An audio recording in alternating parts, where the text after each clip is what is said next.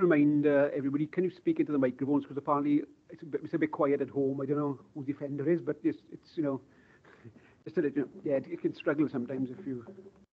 Okay, where were we? Councillor Jonathan Pratt, please. Yeah, thank you, Chair.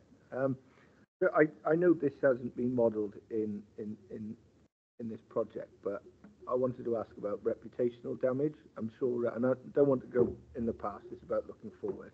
I'm sure I'm not alone as the only councillor who, if refuse isn't collected, I'm the first person that's emailed, phoned, or a knock on the front door. It's going, right, fix it, it's gone wrong.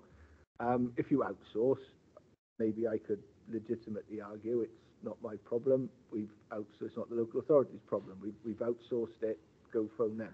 But I mean, in reality, it doesn't happen. If you bring it in-house, yes, of course, it is definitely our problem. But I mean, this is where we are. If Kia doesn't collect, they contact their local councillors, and that's fine.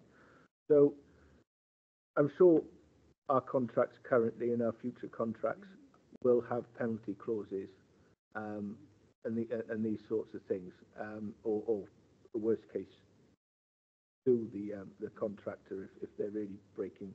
I'm pleased to hear that in the main things are going exceedingly well. In the past, has the local authority ever used any penalty clauses in contracts? If we go out, would they exercise them proficiently, and what would the local authority do to mitigate reputational damage on the authority if a private contractor doesn't fulfil its collection? Thank you, Chair. Yes, and thank you, Councillor Pratt. I think in the main, I know you talk about reputational damage, but when we look at the surveys we've undertaken on the waste service in Bridgend, we've always scored from residents fairly highly in terms of satisfaction. But don't get me wrong, if you have a missed collection, it's annoying. It genuinely is. When it happens in Cardiff, I feel the same. So it is irritating, but in the main, this has been a very well-performing contract, and we've gone through some of the metrics earlier on today. Very few missed collections, way below, well, very good, exemplar at an exemplar level. Do we issue penalty clauses? We can, and we do when we think they're necessary. Would we do that in the future if we went to contract? Yeah, absolutely. A fundamental part of any service contract like this is that you have to have terms and conditions and clauses in a contract. It would be the same for any contract that we would undertake across the local authority. It's just a good commercial decision, and we would do that. Did you say we have exercised them in the last 5 or 6 years? Not since I've been in post, which is 4 years, right. Chair, but I know that we have in past contracts where there has been disruptions and or things haven't occurred. Yeah. We do issue penalties against the contract. Thank you. Councillor Bledsoe, please. Thank you, Chair. And just to assure both of you again, my statement about you knowing a lot of things isn't rescinded by what I'm about to ask you. But I would like to challenge you on one of the scorings that you've given. It's on page 39 of our report, which is around service quality. And the question is, does the option improve the quality of the service offered to residents? I need some convincing that all 3 options would have the same score, because I wasn't going to ask this question, but I'm building it on what Councillor Pratt has just asked, and the fact that if it's in-house, you have more control. If it's outsourced, you have that barrier there that is natural in the fact that the employees are not employees of the council, and you lose that element. I would need some convincing as to why they're all the same scores on that, please. Yeah, absolutely, and it's a valid question to raise. The main reason we gave all 3 options the same score for the service quality perspective is that when you look at the scope of the contract, 60 to 70% is to do with staff delivering the service. When you move from, say, the outsourced to in-house or to a local authority, the vast bulk of the operatives will be transferred to that new organisation. So if you, for example, have issues with the workforce, I'm not saying you do, but in the theoretical consideration if you did with the outsourced model, they would transfer to, that's in-house or a LATCO. The supervisors typically transfer as well, so you typically see most of the labour force transfer from one organisation to another, whether that's from Plan B as it will be to Bridgend under the in-house model, or to a LATCO in the other option. So that's where we typically see, that's why we scored them all the same there. You can, of course, have different priorities if you're in an in-house model versus an outsourced, but with, say, an outsourced model, you can stipulate the specification and saying the payment clauses so that you can focus on the key elements from the council's perspective. So if there's a particular concern for you, you can structure a contract and a procurement so that that is focused as contract when it's let, in a similar vein to how you, perhaps in an in-house model, focus on staff. So from our perspective, that's why we gave the 3 scores. That's great. Can I just clarify then that you're saying that we could have the same quality of service if the outsourced model is managed to the same level that we would do it internally? So across,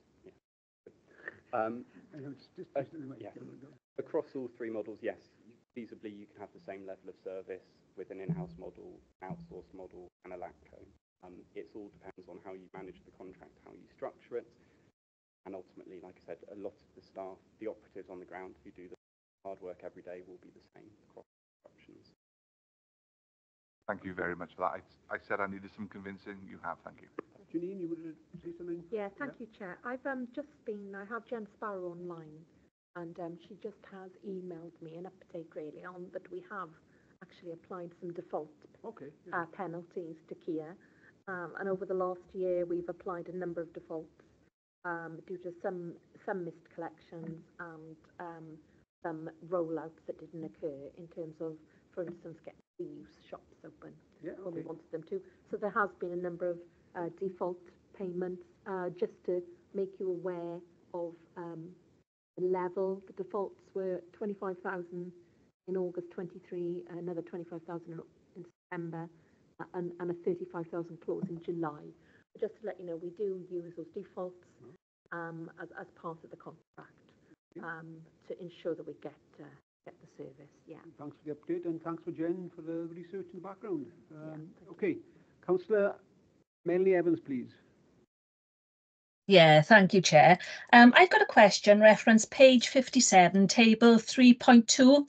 It's the management and staff differences in the LATCO and in-house proposals. The table demonstrates the difference in the management structure required for the different options, and the report mentions you'd be looking at it employing a HR manager, a payroll officer, a transport manager, and a performance manager, etc. Now, whilst I understand those 2 options would result in managing people rather than contracts, could consideration be given to aligning managers into shared roles to streamline it even further? And also another question, with reference to the performance manager, what or whom would they be performance managing? Yes, thank you, Councillor. I'll take this one. So in terms of aligning the management structure, we've done this work with Bridgend officers, looking at which roles could be shared and which roles need to be kind of dedicated to the contract. That's why you can see on this table that some roles are actually part-time. So there would be shared role within the council and working, for example, on the street cleansing as well. And that's why in some occasions there was no need of a full-time person. However, for example, for the transport manager, we did look into that as well. But we looked at the number of vehicles that a transport manager could have, and it was 50 maximum. When we added the vehicles in this contract and what that the council had for the rest of the services, that was too much for one transport manager across the whole council. That's why we've dedicated one transport manager to the waste collection services. question? Oh, yeah, sorry. And then the other question around the performance manager, that is someone that would review the performance of collections. So kind of, it's really working on the efficiency of the services. So being able to make sure that the service that is being delivered is as efficient as it can be, reviewing the number of collections per day, and making sure that those collections rounds are as efficient as possible, and keeping this up to date. I don't know, Janine, if you wanted to. Yes, please, if I may, Chair. I think the piece about as well, Councillor Evans, about the transport manager is what we've got to remember is we've got this 6-weekly cycle of inspections. I mean, that's an enormous undertaking just in itself, to ensure that the fleet are rotated through the inspection piece. Any defects are fixed, the fleet comes back in and it's operating.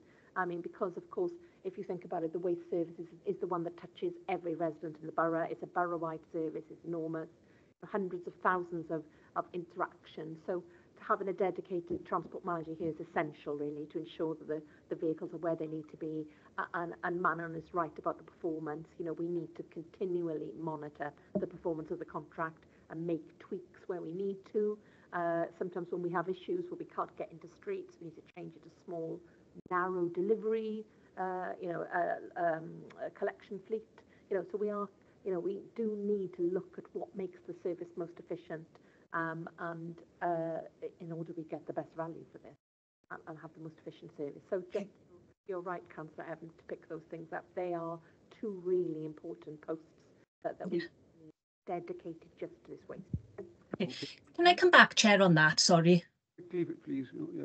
Yeah. Okay, so I fully understand that obviously the measure now is on the service, not on the people. My concern would be is who would actually measure the people if it was to come in-house. And also, obviously, I was just thinking, because you've mentioned obviously the 6-weekly statutory obligation with regards to the vehicle inspections and service, is this a rolling 6 weeks? And do we know how many vehicles are scheduled to be out of service at any one time? And should there be a maximum number of vehicles off the road at any one time to be serviced, thus then not sort of disrupting the service any further? Yes, absolutely spot on, Councillor Evans. That's why we got those 5 spares. So the ideal is, yes, it's a rolling programme of 6 weeks. It doesn't stop. It keeps going and going. So every vehicle gets inspected every 6 weeks. And then there's 5 spares which are knitted in so that when that vehicle goes off, you bring the spare out and you use that until that vehicle comes back. So yes, absolutely. And sorry, what was the first question again? What was the first part of that? Sorry, Councillor, you're on mute. Yeah, sorry, I couldn't actually take myself off mute then. It was obviously with the performance manager, because you've mentioned that obviously now I understand the performance manager will be measuring the service itself. However, in-house, we will be responsible for the people. And you mentioned sickness earlier on before we went to break. And I was just concerned, if you bring it in-house, who will be responsible for the performance of the people and measuring that performance of our people? Oh no, absolutely critical. As we all are in-house, we have to be held to account, and there will be an operational manager which will be responsible for that. That's a key part, and a group manager, key part of the service. So we will be monitoring the performance of the contract or the service itself out on site and the vehicles, etc., as well as the staff, and that's really important too. Yeah, absolutely. Thank you. Okay, Councillor Laura Clark, please. Thank you, Chair. In the paperwork, it mentions that in all the options, a brand new fleet of vehicles will be procured and the cost funded by BCBC. But if we went out to re-procurement, and I would use Biffa as an example, wouldn't that firm have their own vehicles? You know, why has it been decided that that the vehicles will be purchased by BCBC? Thank you. Thanks, Councillor Clark. James, please. Thank you, Chair.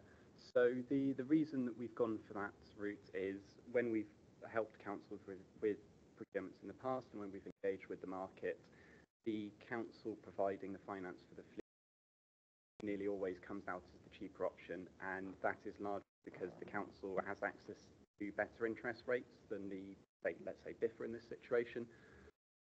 If you were to ask BIFA to purchase the fleet for you, you would end up paying more because their interest rate, let's say, might theoretically be 6% versus the council's 5%. And given the sums we're looking at, of course, that is quite a big difference. When, say, the private contractor looks at that, so again, let's say BIFA, they would include that cost within their financial model, and the way they build their cost up, margin, their profit margin would be applied to that cost.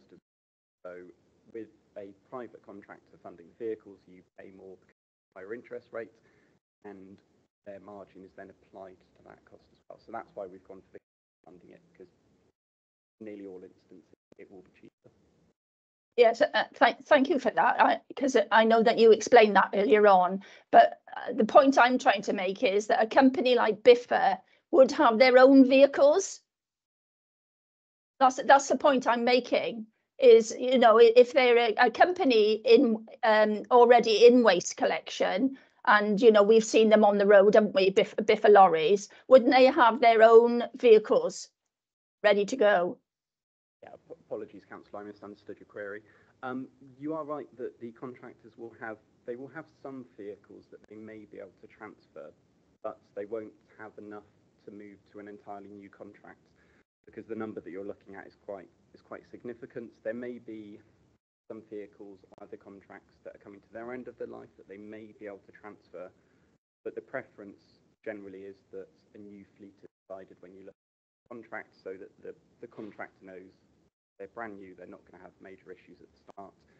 It's a nice fresh start as well for the council. So there might be a little bit of room, but not nearly enough to cover an entire fleet, essentially. Thank you. Okay, thank you. For the record, other waste collectors are available, apart from BIFA. Yes, I was just using that as an example, obviously. I couldn't know what I was doing. I want to jump in before you, Martin, here. Where does climate change and change into eco vehicles, as mentioned in the report, vehicles eco between pages 66 and 68? Is that, obviously, procurement, we've got to decide that route as well. Where, is that correct, Jenny? Can you just give us a little something on that, Jenny, quickly? Yes, absolutely, Chair. One of the things that we have said we will do is look at what type of vehicles we procure going forward.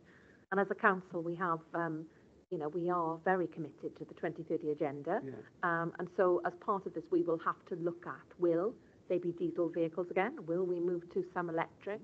And in the past, Chair, we've even looked at would hydrogen be an alternative?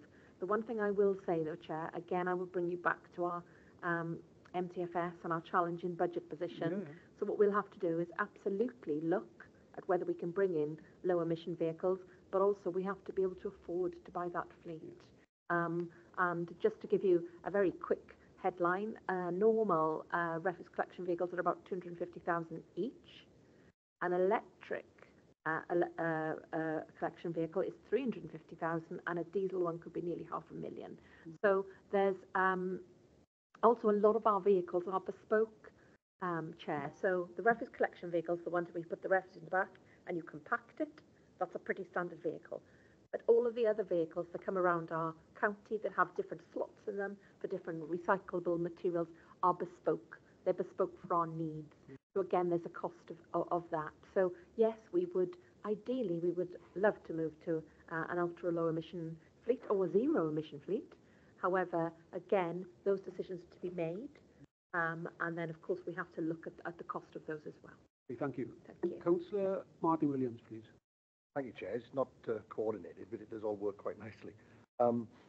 I get the advantages of us purchasing the fleet. It does make a lot of sense in many ways, particularly, it depends if we're going to borrow or not, but assuming we weren't going to borrow and we capital reserves to purchase this, clearly it could give us essentially a discount on the revenue cost of the future service, which we could then use capital to make up.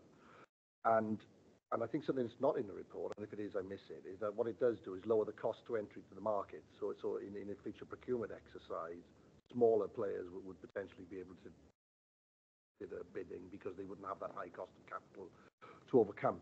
But it does have downsides, and my concern and Councillor Pratt talked about control and reputational damage, is if we're providing the fleet, and I guess the same is true about the Plan B contract we're about to enter, and it's a shame we can't talk about that today, do we then lose control of the contractor insofar as we're giving them an excuse? So when the lorry breaks down, if 6 weeks inspections are missed and the rest of it. So whilst there are financial advantages and procurement advantages, which I'm quite keen on, are we losing control of the other side of the equation through again giving them opportunities for excuses, Frank?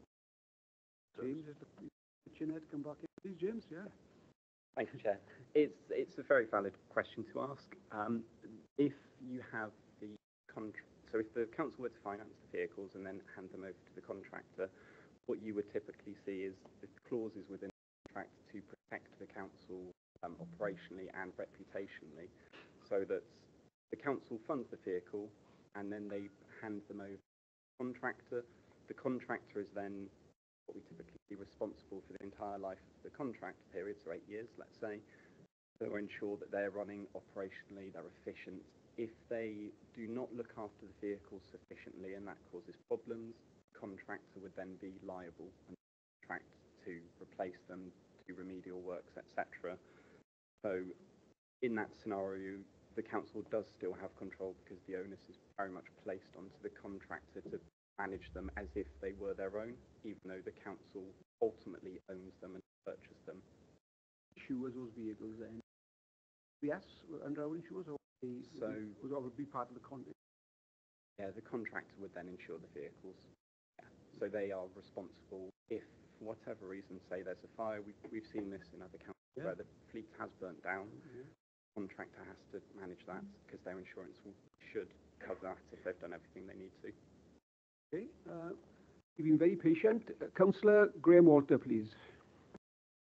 Thank you, Chair. I'd like to take us back a little bit to the LATCO model that was outlined on page 37.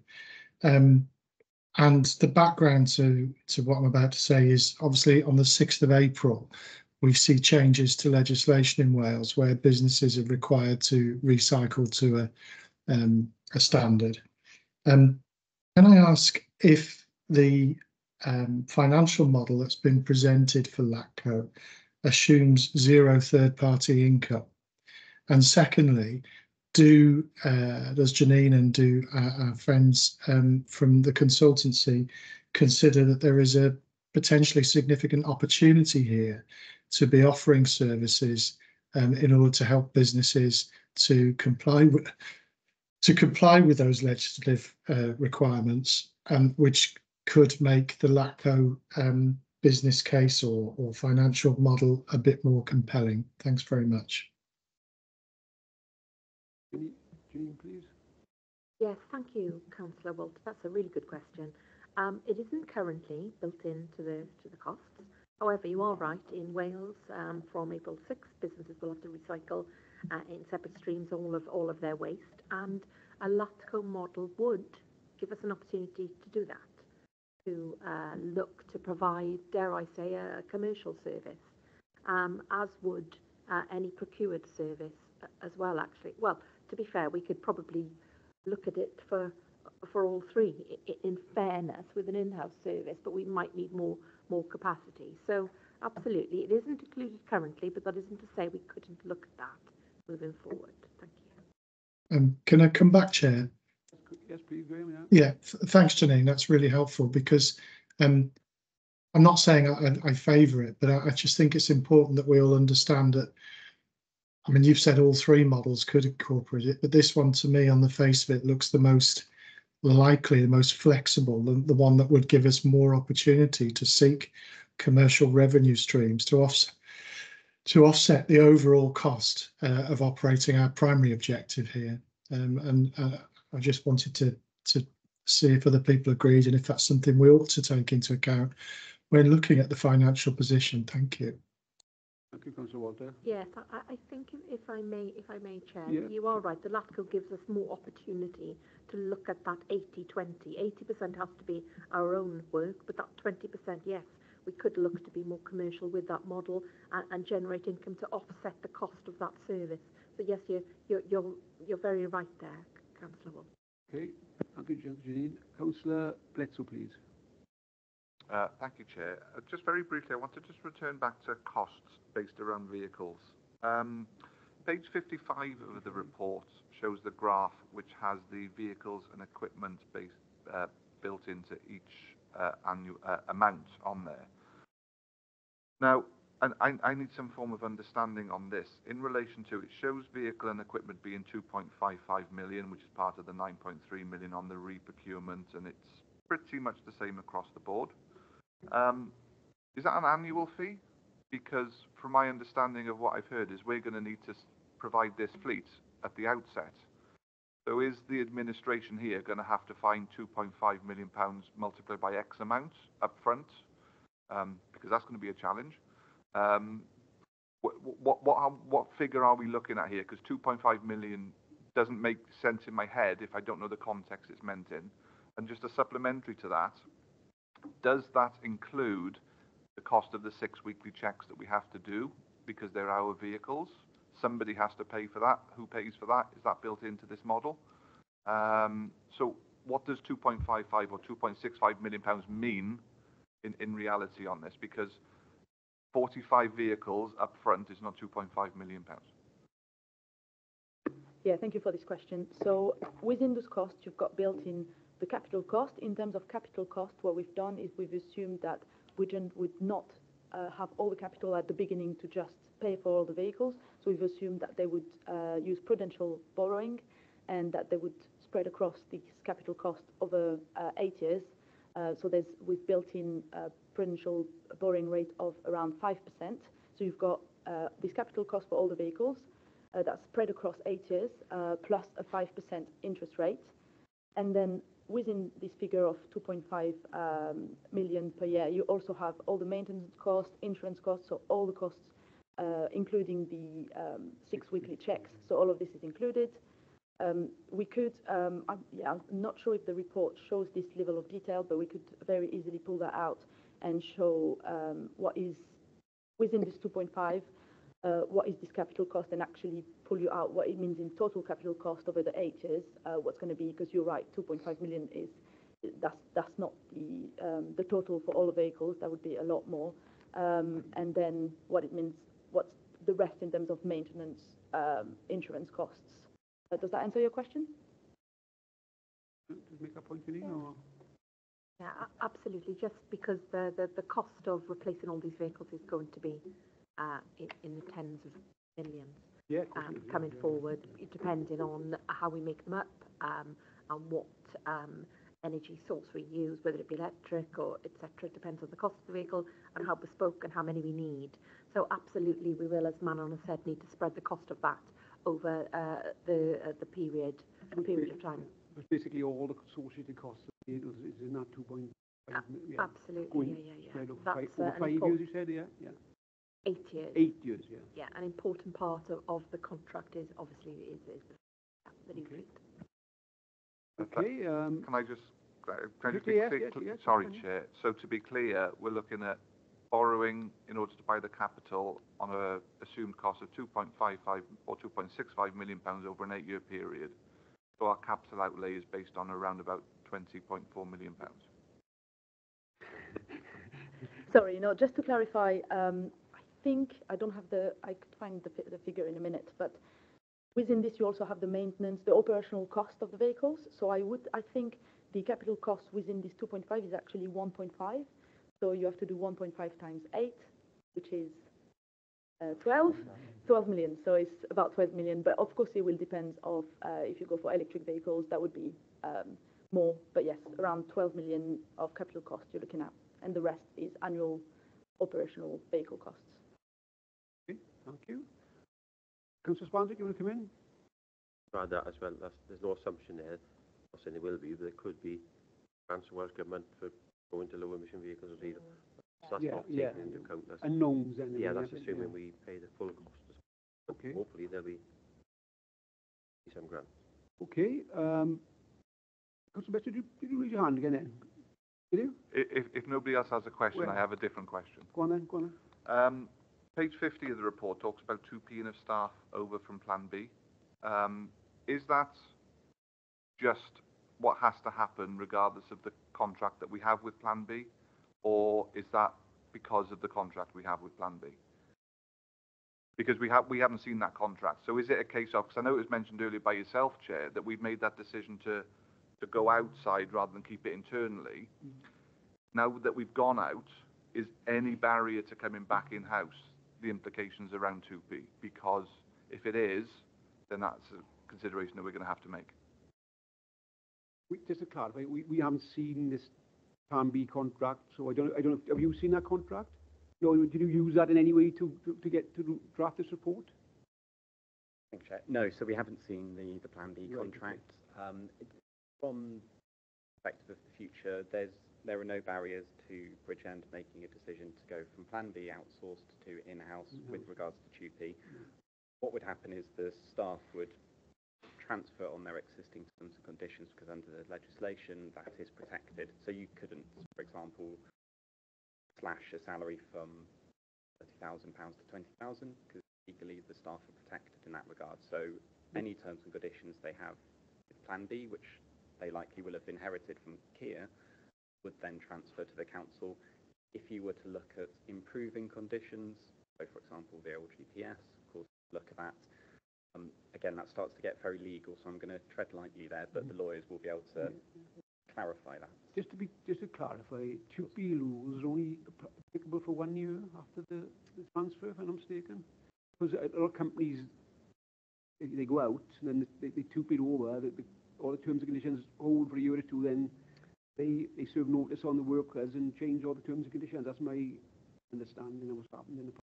Not just here, elsewhere now as well, you know. Absolutely. So in terms of the time period, I can't remember off the top of my head, so we would need to check, but you are right that after that period, I believe you can change the terms, so you can start to negotiate with the unions and the workforce to change their T's and C's. But coming in, would the opposite work coming in, they'd be rigid for that, whatever that period is, the 2p period, and then we could either change the contracts up or down, whatever we need to obviously we need everyone can pay the same, don't we? You know, we can't have certain drivers on, 30 grand and others on 22, whatever it is, but that would happen for the first year or two of the contract, wouldn't it? There'd be disparity between some equal sort of workforce members, you know what I'm saying? So, yeah, you might need to do a bit of, I guess, harmonisation of the workforce when you look. In terms of the modelling, I believe their salaries have been higher. We have modelled that if, say, you were to bring the contract in-house and a salary for a driver was higher than what Plan B was paying, we will have modelled that. It's a beneficial improvement as opposed to one that was perhaps negative. So you can, where it's a benefit, I believe you are covered to do that. But again, I would defer to lawyers just to cover ourselves. Yes, thank you, Chair. I've just received a text and from Kelly. She's not actually in the meeting, but she is listening online. Is she? Welcome, Kelly. So 2p is the law, is what Kelly is telling us. So we have to abide by that. We know. Yeah, we understand that. Yeah. And happy to help, to join in and help. So if you did want her to come in, Chair, to answer some questions on she would be happy to. We were talking generally there. We know there's a period. We don't, we understand. It's just a general sort of how it works. We were trying to get to the bottom of it. Not the exact legal sort of definition of it all. Councillor Bledsoe, jumping over your colleague there. I know, he's fine. He's fine. It's just to clarify on that point, and if Kelly does want to come in, I would welcome that, because employment law is extremely complex. Yeah. My misunderstanding perhaps on this is that we had a fixed term contract with a supplier called Kia, which has come to an end. We then enter another fixed term contract with a company called Plan B to provide a service, and we may consider bringing that service in-house at the end of that fixed term. And I emphasise the word fixed term for a reason. If that fixed term comes to an end with a private company, are we legally obliged to 2P staff in if it's to do the same service? That's what I just need to understand, and I don't know if there's a right answer because it's extremely complex. My basis is around the word fixed term because everyone enters into that agreement at the start understanding what the term is. I can see Kelly's on the screen. They do, but I'm going to let more knowledgeable people answer that, please. Janine, do you want to come in or no? Okay. Sorry, Chair, we've got Kelly as joining us now, thankfully. Kelly, please. Thank you, Chair. Yes, Councillor Brett. So 2P would apply whether it's a fixed term or a long-term contract. It's. Introduce yourself, Kelly. Could you introduce yourself first, please? Apologies, Chair. Kelly Watson, Monitoring Officer, Head of Legal for the Council. Thank you. So yeah, 2P would apply. You can't contract out to 2P, so regardless of whether we were with Kia or Plan B or another provider, if we took it back in-house, 2P would apply at that stage. And equally, if we remained outsourced, 2P would apply and the workers would transfer to whoever the new provider would be at that point. All the time, yeah. Thank you, Kelly. Thank you. Councillor, and this is the last question that we're going to take on this. I think Councillor Martin Williams, please. Your last hand up now. Thank you, Chair. I was going to suggest that it might want to be the last question. I beat you to it, Martin. There are two, though, Chair. I mean, the first one was really market risk, and what I mean by that, I guess, is market failure. You've highlighted a number. You've spoken to a number of established contractors, and you've highlighted some of those, like Veolia, for example, who have concerns perhaps about contracting with us because of the basis that the way we do things practically, not the way we operate ethically. But my view is that perhaps we've underestimated that market risk. My understanding is that when Kia awarded the contract back in 2017, they did so effectively because they were the last man standing compliant bid. And I'm not quite certain what the situation was with Plan B, and it's probably confidential anyway. But I am concerned that we might end up going down a route and someone effectively, either we can't contract, and I know you're going to say that's mitigated by starting early. We can't enter into contract, or we end up into contract effectively by default, and we're not in the place that perhaps ideally be. And so really it was just to check director or confidence that we will be able to do that, if that's the route we go down, and we would end up in that place on the best commercial terms. And my other one, the final one, is a complete left field question.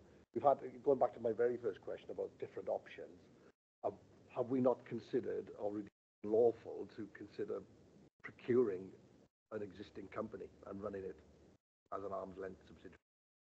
And that's my last question. Yeah. Thank you very much, Councillor Williams. Dean? Yeah, I'll take the second question first. I don't think are we going to procure companies to run? I don't think we could afford to do that, Councillor, and I don't think that we could procure a company which made a profit, because we're not allowed to make profit as a local authority. I don't think we could do that. And then with regard to the piece about risk, well, there's risk in all the three options. Yeah, there is a procurement risk, absolutely. There always is when we go out to procurement. But, and I said, yeah, set out in the report, there's risks with an in-house option as well, in terms of the staff and the cost of it, in terms of, delivering that. And similarly with the LATCO, I'm afraid. I think there's risks in all of these options going forward with the waste service. So I'm not sure I can go through that any further than I have. It is set out by Eunomia where they see the risks lie. But yes, there would be, as with any procurement, a procurement risk, absolutely. We'd try and mitigate that by going out as quickly as we could, if that was the option that was chosen. Yeah. Okay.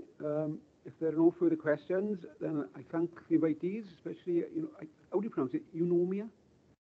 Attended tonight and giving us a presentation, and sitting out through all these questions. You fair play. I thought you might have bailed out before now, but thank you very much. You're all free to go now when you're ready. Thank you very much. Thank you. Thank you, Chair and Scrutiny. Thank you. Thank you. Welcome to Mark at the back. He's very quiet up there. Oh.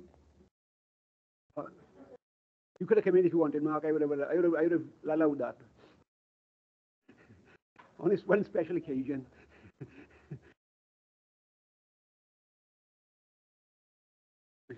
Screen has gone off again.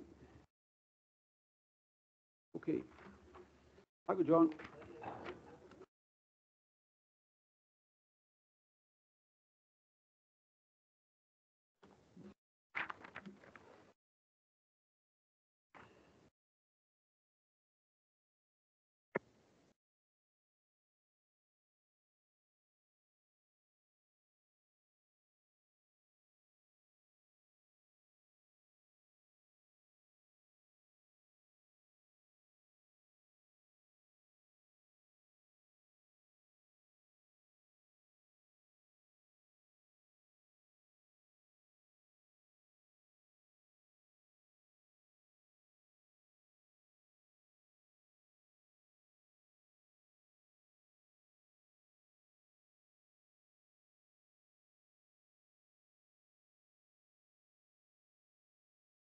Okay, they've all left now, so we're now on to conclusions and recommendations. Has anybody got any comments before we try to form a recommendation? Remember, Cabinet is sitting on Tuesday next week to discuss this, so we've got an opportunity now to put our our thoughts and recommendations to the Cabinet before they make a decision, which is not always the case with this committee. So it's a unique opportunity in a way. So it's very important. So the first hand I got up is Councillor Martin Williams. It was a legacy hand, Chair, but as I was at it, well, it's up, so carry on. I think we need more information, make an informed recommendation. My recommendation was that we seek that. I'm concerned about two things, really.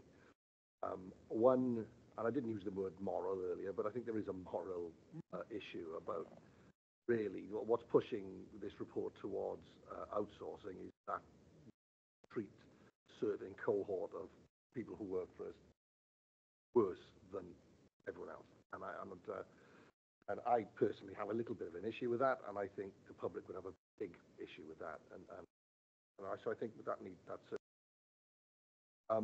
But my other concern is what I opened up with.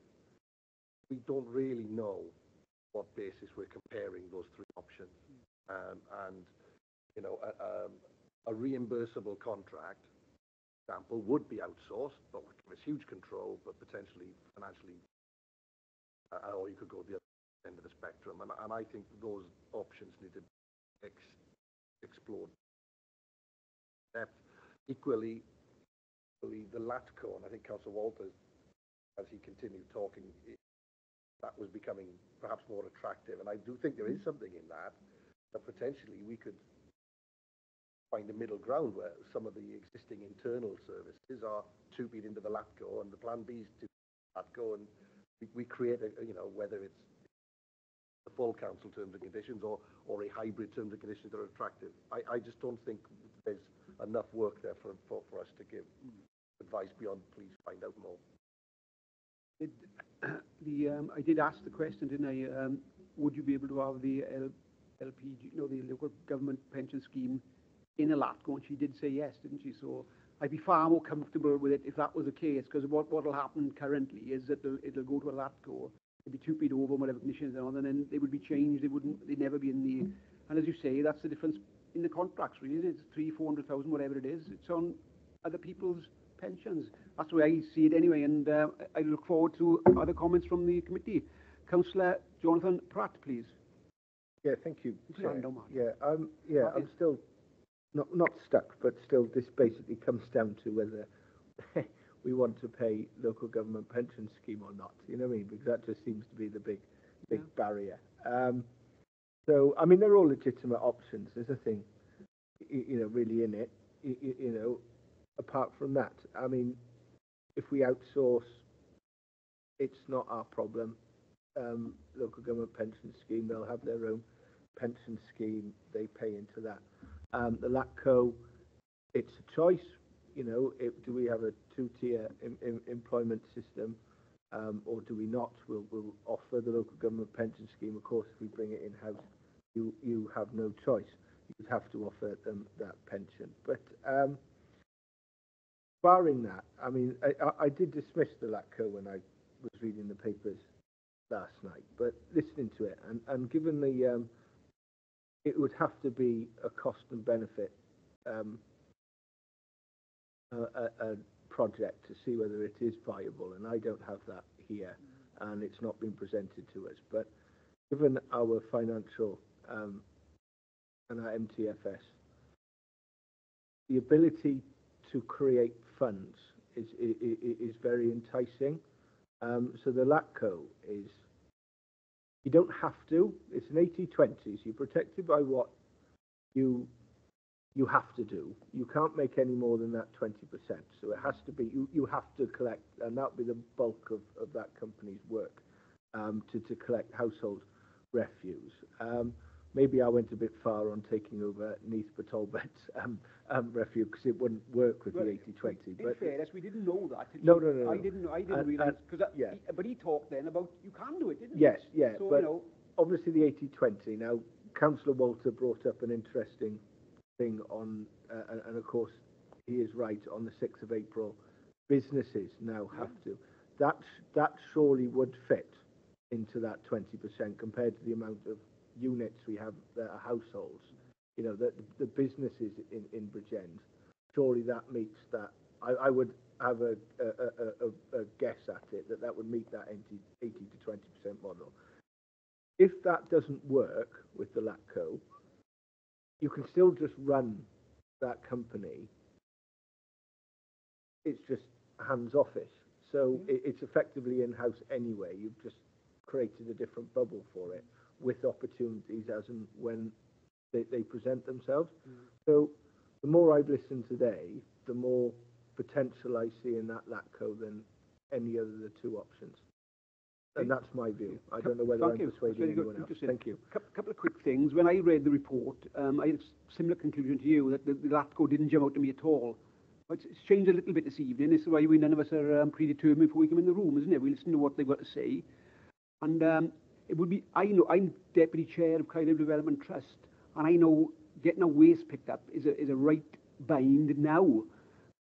I dread to think what's happening on the 6th of April. So if we could offer a affordable package of waste collection for businesses, could that offset the money to give these people a proper pension and work for the LATCO?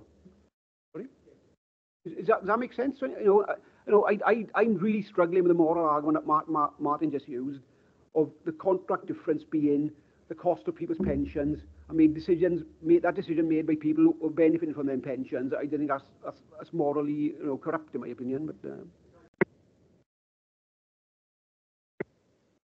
go on, carry on. Sorry, I'm having problems with my mic then. The only issue with that is this comes in on the 6th of April this year. We couldn't produce that model until 2026, so it wouldn't be a quick fix. No. And I'll bet your bottom dollar that there will be a private entity out there who will jump all over it because the legislation's changed, and they will see a profit there. But it's whether that 2-year period would have too much. Would it already be established after 2 years, or is that option still there, or can we provide it at a more reasonable than what? Or there may be other options, right? Yeah, not only that, there may be something else we can, just to make that little bit of difference in the money. It's not a huge amount of money, is it? Really, to make that difference. That's okay. That's my thoughts and yours. Thanks, Councillor Pratt. Councillor Graham Walter, please. Yeah, thank you, Chair. I'm grateful to colleagues for the last two sets of input, which pretty much what I was going to say. I think we're talking about recommendations and conclusions, and for me, a recommendation would be that we explore this model further. In as much as there is a commercial opportunity, there has to be, albeit it might not be for 2 years on the Welsh Government side, but there will be others. And there is, has been said, the potential to pay the proper pension scheme, the proper terms and conditions, by offsetting the cost of that with the additional revenue streams. It's about sweating the asset. We will have assets that are there and probably parked up from 7 in the morning till 6 at night, 5 days a week. And it's just about thinking outside the box and looking to do things a little bit differently. And I say this with some experience. My last full-time role, I ran an equivalent type of organisation for Welsh Government, where we had an asset that was only being used for internal purposes. And when we went out to offer it to external providers, we managed to generate, significant revenue within the 80-20 rule. But it was hard work. It was quite risky.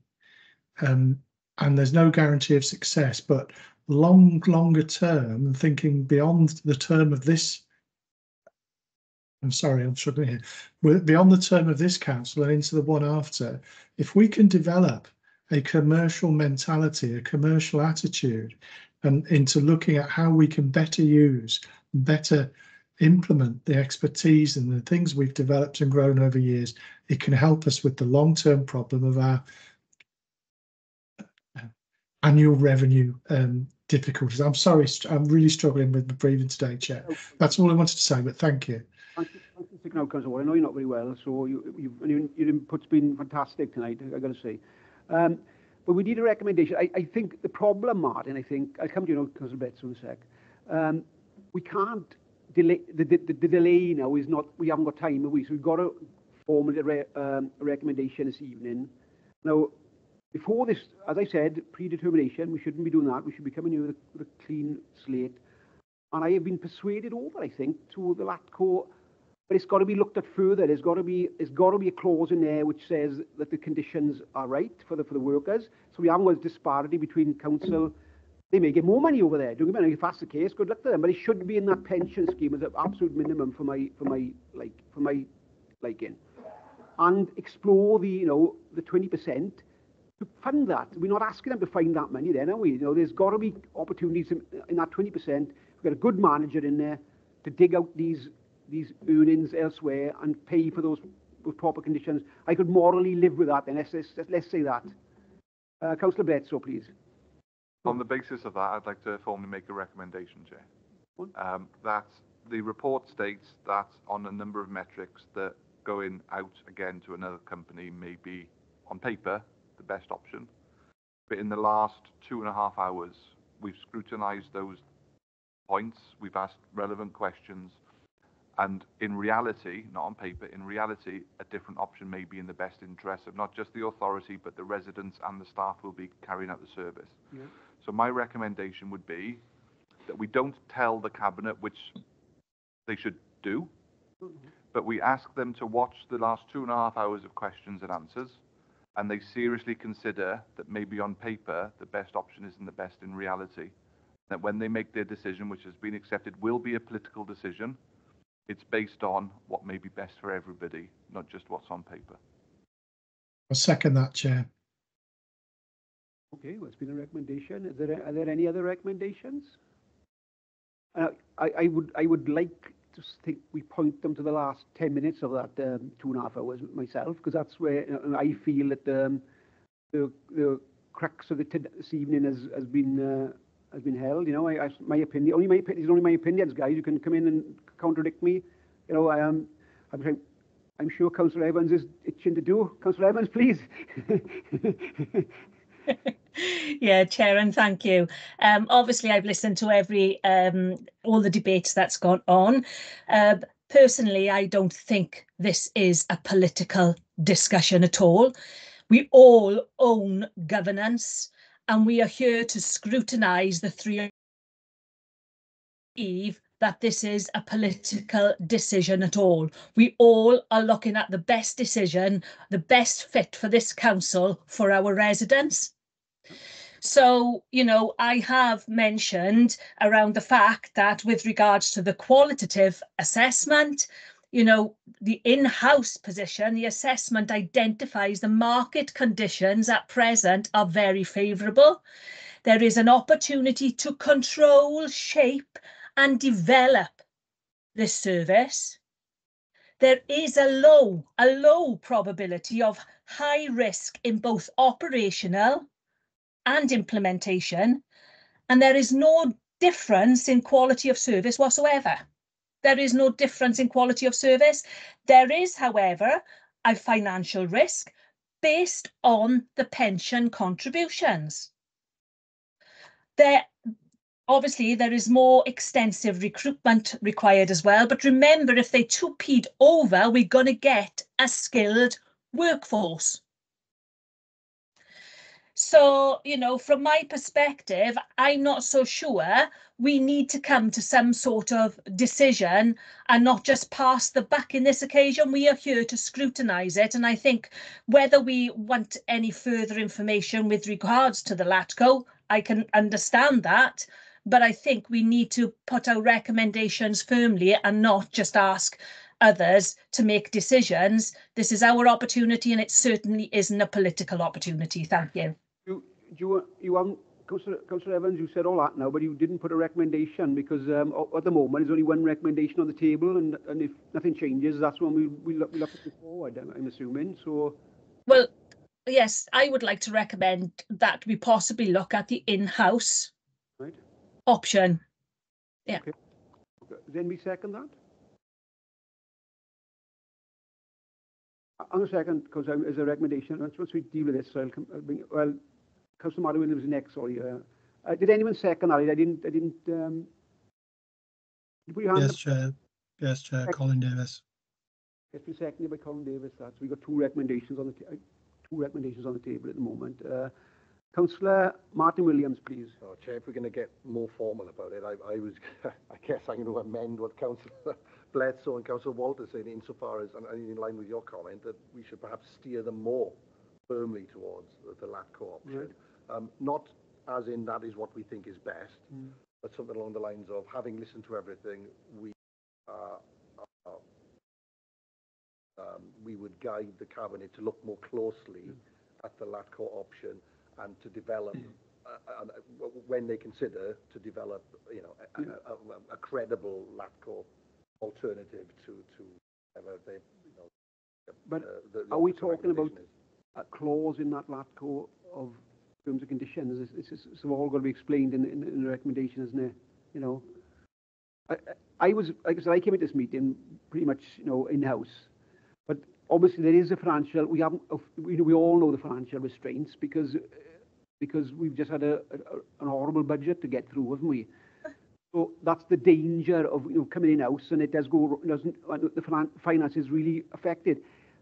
Does this LATCO one answer that? I think that would say something like, you know, on term, so that the staff are treated. It may well be that we can offer them better terms. There might be bonuses available that aren't available, you know, in-house. But so that staff are not disadvantaged. Yeah. Versus. I don't think they would be. I don't think they would be. That's Councillor Evans, that's fine. You know, we've got two recommendations. I got a couple more speakers, and we'll have to make a decision then. And can I second if he's proposing? Councillor Williams is proposing an amendment. Are you proposing an amendment to that? I'd second that. Which is quite exciting, Chair. But yes, I can think I am. That having discussed it's a more substantive recommendation. I would be more forthright in ensuring that the Cabinet properly consider a LATCO option. There we go, the words are coming. A LATCO option that does not disadvantage staff versus what they would. And it uses the 20% to fund that. Correct, Chair. We're giving them an option. We're not just saying it, you know, because we, you know, we're all lefties. We do it for. First, am I right? Right, Councillor Walter, please. Yeah, thank you, Chair. I support and agree with that, and I would make a further suggestion that we ask either the consultants or officers to submit to Cabinet with the recommendation, or to follow shortly, case studies based on best practice where these type of operations have been proven and are operating successfully, be it in England, Scotland, Northern Ireland, or wherever. There will be some case studies out there, and if we can get hold of them, I'm sure it'll be interesting reading. So thank you. Okay, Councillor Pratt, you got your hand up now. Is that you coming back in again? Sorry, no, that was just but no. With the in-house argument, I understand where Councillor Evans is coming from, but if you create this Latco, sorry, I'm bringing talcum powder up for some reason. You are effectively bringing it in-house, but this would allow options that bringing it wholly in-house, you potentially wouldn't be able to provide. So the option is there for commercialisation. Whether you use it or not is a matter for the company and the local authority. You know, so it is just. What were the risks? I can't remember what the risks were for Lacto now. There was risks involved, wasn't there? Which I can't remember what they were. So what? Yeah, possibly that would be right. Yeah, and I mean, same as any other business, it has the potential to fail. You know, it's nothing's 100% perfect, but you know, I mean, you are just that. But then that risk is exactly the same anyway. If Plan B collapses on the 2nd of April, you'd have to bring it in-house or have some sort of emergency provision. This would be exactly the same. Bringing it in-house eliminates that risk because you don't have to bring it in-house. If something goes wrong, it's already there. You know, so it's just. But I think the commercialisation option at that 20% is very attractive. But you're not forced to use it, and that's the attractiveness of it. If you don't want to use it, don't use it. I mean, if we go back to Bridgend bus station at budget scrutiny. Why aren't we using commercial options to advertise? Yes, why aren't we using that? You know, but we don't have to. You're just trying to create cost benefits. We haven't had to in the past. As we go forward, we may be forced to do it, might we? Because we need to fund these things somehow, and that is a way of. That's the only reason I go with this favouring Lacto is because we can fund proper terms and conditions for the workers. That's my. To be fair, I mean, maybe I'll get in trouble with my party, but I mean, if a local government pension scheme goes without question, to be honest, if you're going to employ staff and they are effectively local authority staff, give them the pension rights. It makes no sense to me. I'd be pretty angry if I've got BCBC written all over me and I'm the one of 120 members of staff who don't have that advantage. But it does say in the report, doesn't it, that they can bail out to the. We don't want to give them that option. With this Latco, they're in the local government scheme, and that's it. There's no option to get out. We can say that and say, look, no.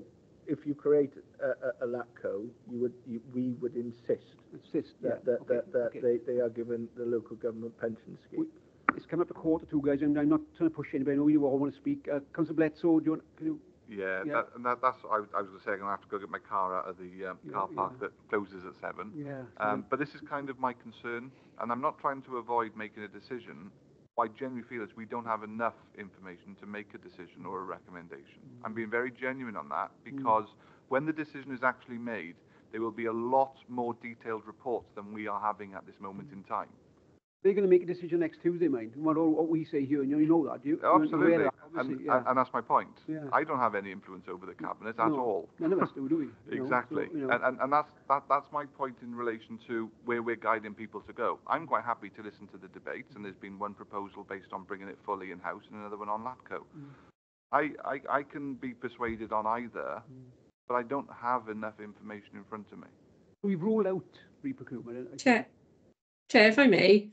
Just to clarify, I believe Janine said that they would be going to Cabinet in April, so it's not next Tuesday, just to clarify that.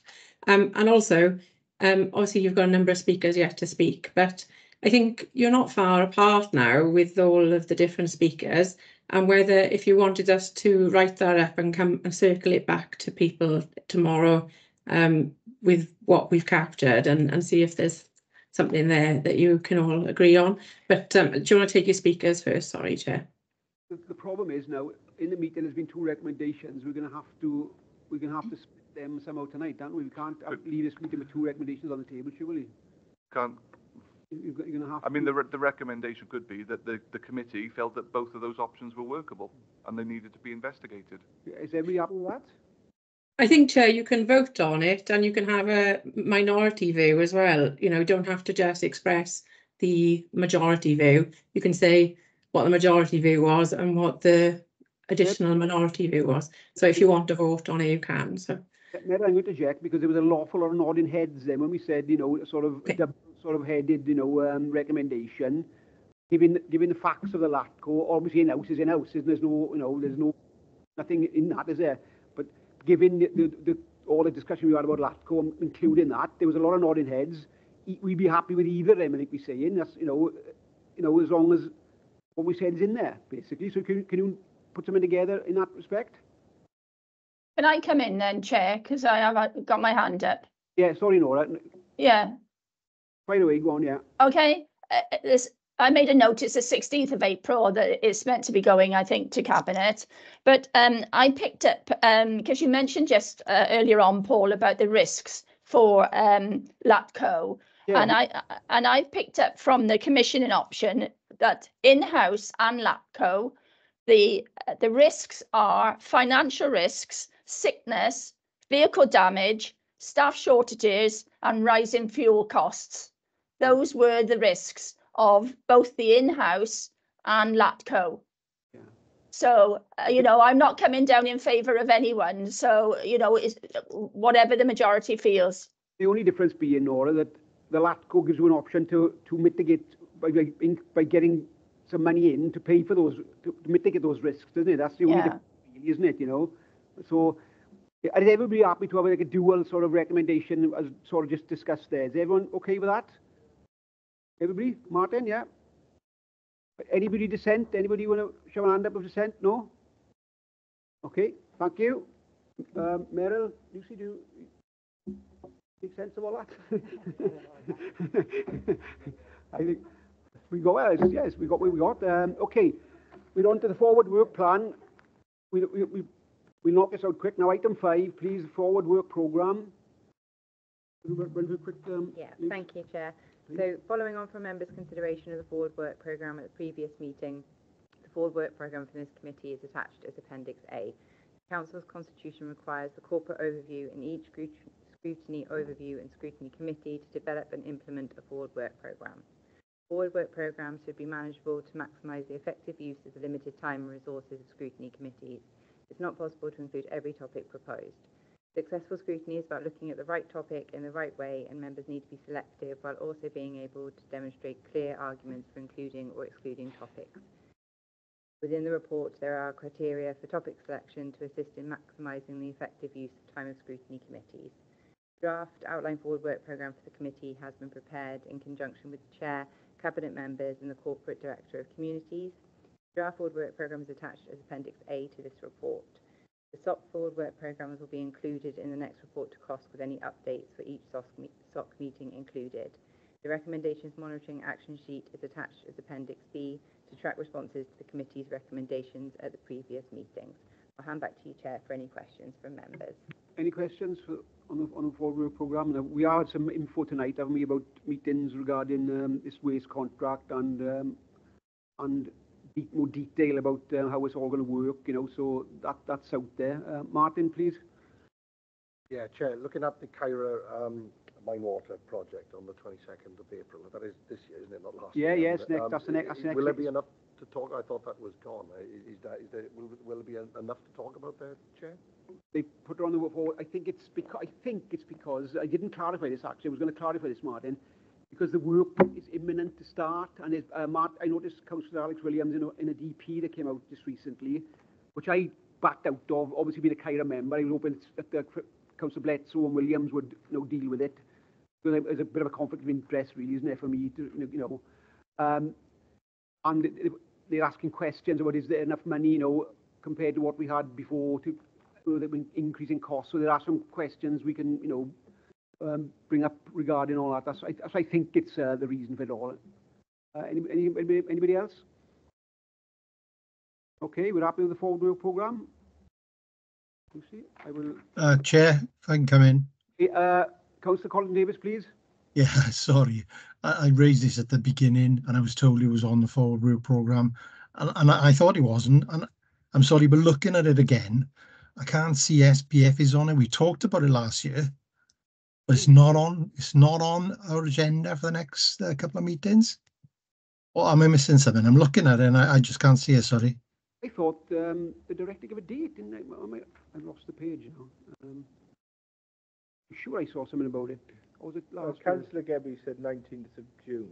Yeah, But I was looking at that earlier and I can't find a meeting 19th of June, so I don't know. Or does she mean the Valley's regeneration strategy? Because I think she was looking at last year. I think she was looking at the 19th of June 2023. But I can't see it on our next couple of meetings. And time is running out for this funding. It runs out March 2025. So we've got just over a year. Yeah. So I'd really like to know how much has been spent and who the recipients are. Any feedback about the process? Where's the money going? What's it doing? So we can take it back to the director. Sorry, and would you want that to come to a committee, or do you want the information quickly and in writing for you to consider whether you want it to come to a committee? Yeah, that's all I would say. Yeah, good point, Meryl. Both, I think, because I think we need to know now what's going on, but also I think we need to scrutinise it. Okay, so let's get a paper on it to information quickly, and then let's see where we can schedule it then, if everybody's in agreement. Thanks very much. Thank you, Chair. Thank you, Meryl. Davis has great input. Okay, it's urgent items, item 6. There are no urgent items I'm aware of. So the time now is 18:51, and I'm going to declare the meeting closed. Thanks, Chair. Thanks. Thank you, Chair. Bye-bye. Thanks, Chair.